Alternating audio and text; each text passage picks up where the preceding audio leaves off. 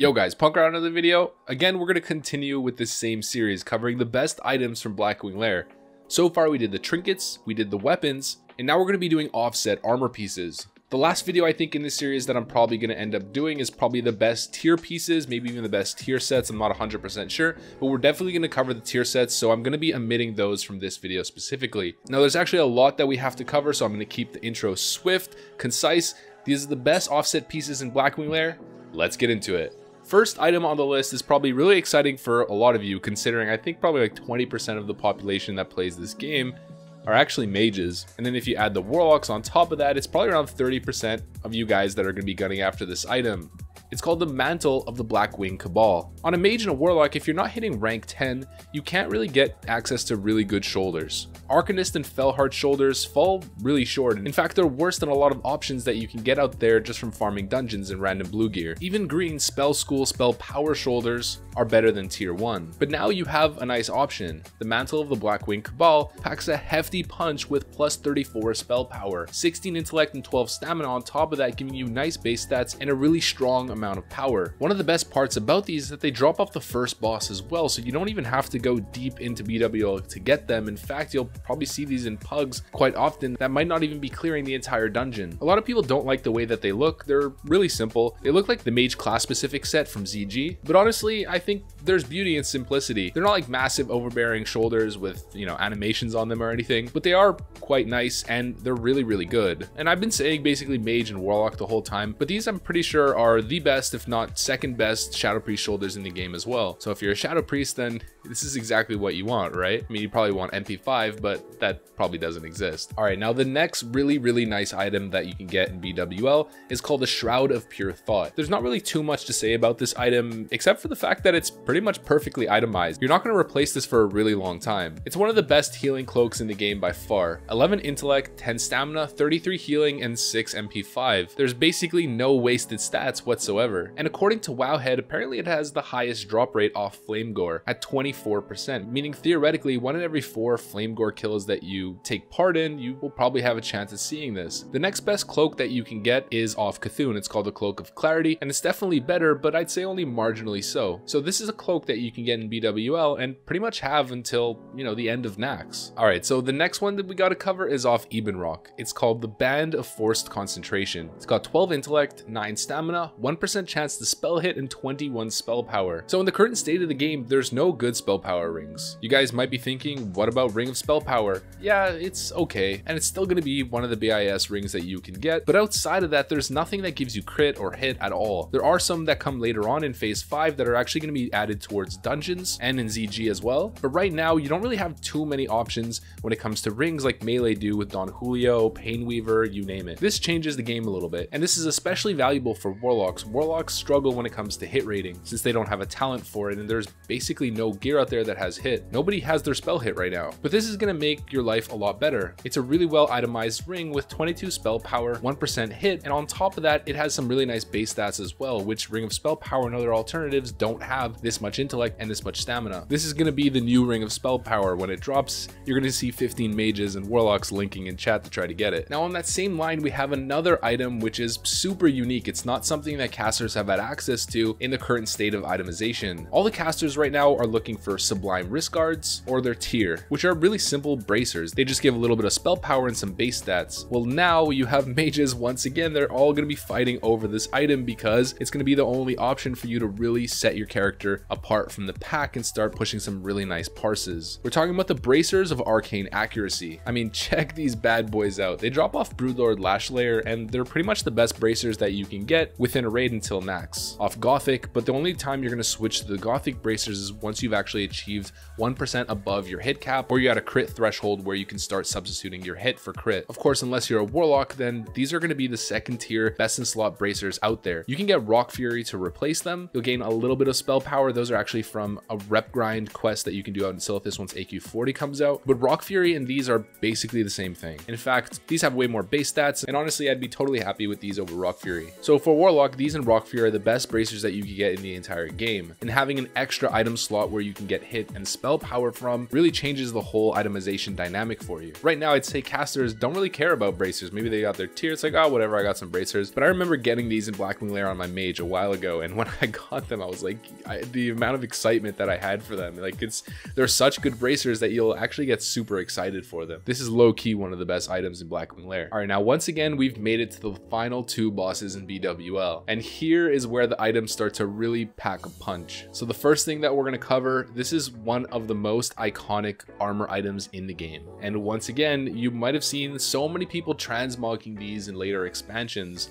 They're just part of vanilla, part of the image of vanilla. We're talking about the chromatic boots. So here's the thing, these boots are actually the best warrior DPS boots in the entire game. Throughout the entirety of Naxx, there's nothing better. There's an alternative that you can get in AQ40, which is basically the same thing, but they're actually slightly worse. I think they give slightly less base stats. I'll have them up on the screen here. So the chromatic boots are by far the best ones that you can get. For a warrior, they give 20 strength for a bunch of AP, 20 agility, which is 1% chance to crit, 19 stamina, and 1% hit. So basically, that's 20 strength, 19 stamina, 1 crit, 1 hit. That's kind of the way that you should be looking at these boots. They're honestly absolutely incredible. And I'd say the best part about them is that they look really freaking cool. Some people find they're corny, but I like items like this. I like items that are subtle, but also kind of stand out and have a unique color. And Fury Warriors always kind of look gimmicky, like all colorful, and I don't know, maybe it's just nostalgia, but there's something that I really like about it. I know a lot of you guys despise it. I've heard people call Fury Warriors in vanilla clown suits, or the sets that they wear called clown suits, but I don't know, there's just something that I love about it. Okay, so this next item, where are my paladins at? You paladins, oh man, you guys are about to go through a serious power spike once BWL comes out. I mean, probably not close to the Naxx Ramus power spike, but there's some ridiculously good items that the moment I put them on the screen, you're gonna understand exactly what I'm talking about. So what do paladins love? What's the entire ethos of a paladin? Healing power and critical strike with spells, because every time they cast a heal and it crits, they get their mana back refunded 100% for that spell. Check out these legs. They're called the empowered leggings. 12 intellect, 12 stamina, 24 spirit, 77 plus healing, and 1% chance to crit with spells.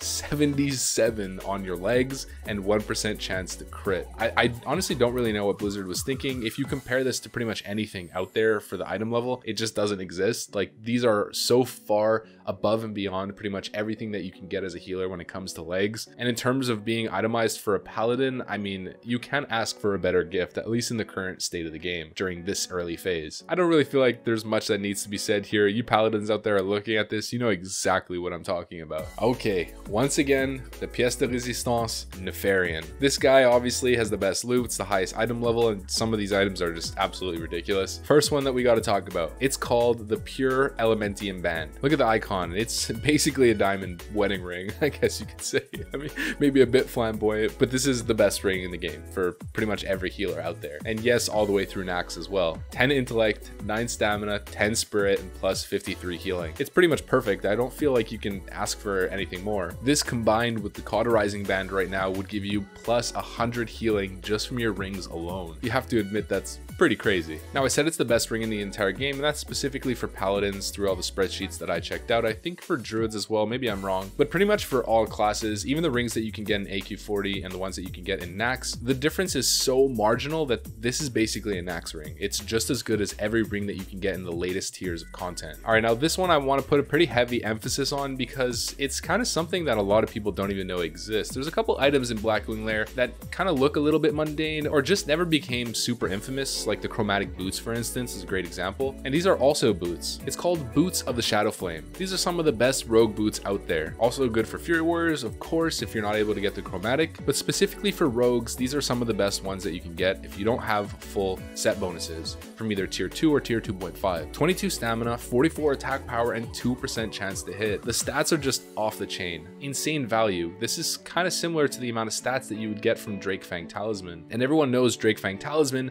as being a ridiculous DPS increase, so these boots are basically in the same range. They look maybe a little bit mundane, but I kind of think they're cool in their own way. They're subtle and they do stick out with the right set. Some people might think you just have these random boots and you're going out to fish in the mud or something, but realistically, you have boots that were crafted by the magic of Shadow Flame, which are allowing you to just tear things up. All right, now in the same line for rogues, warriors actually, and hunters as well, here's one of the best necklaces in the entire game. Although, how many times have you heard me say that for so many different items? But the reality is it's actually true. This is the best necklace that you can get for a hunter and a rogue, and it's also for Fury Warriors. The best neck that you can get is the Onyxia Tooth pendant, but this is so close. It's like 0.1% crit off from being the BIS necklace for Fury Warriors as well. It's called Prester's Talisman of Connivery, and it's just a complete glass cannon item. 30 agility, which is 1% chance to crit for a rogue and 1.5% chance to crit for a warrior. For a hunter, unfortunately, it's like 0.6% chance to crit, but it gives them like 60 AP, I believe, ranged AP. And on top of that, it has 1% chance to hit. It's a ton of attack power or a ton of crit for a Fury Warrior, a good amount of crit for rogues and hunters as well on top of that, and 1% chance to hit. It might not be your go-to PvP necklace because it doesn't have any stamina, but for parsing players who are trying to get the most DPS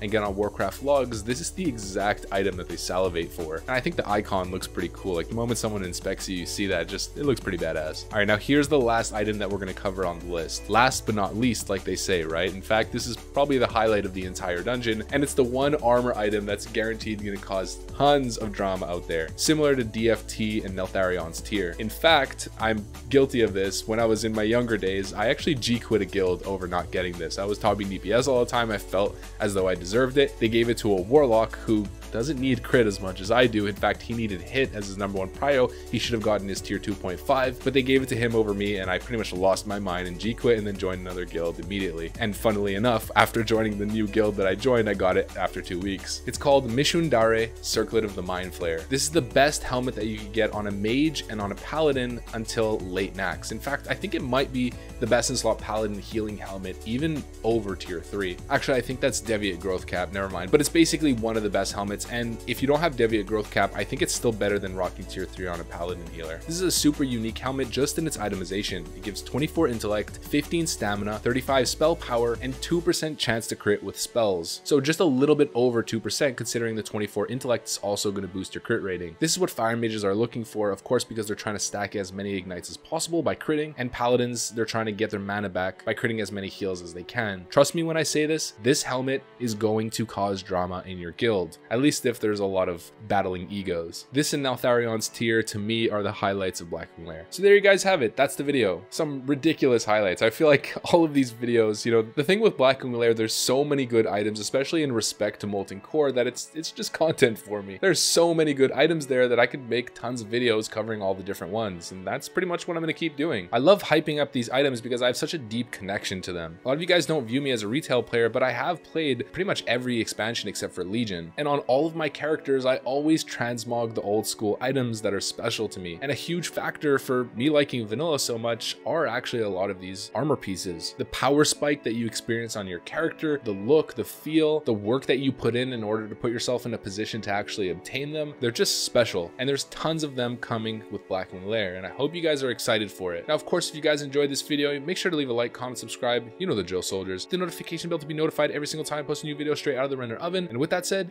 thanks for watching, and I'll see you on the next one. Peace.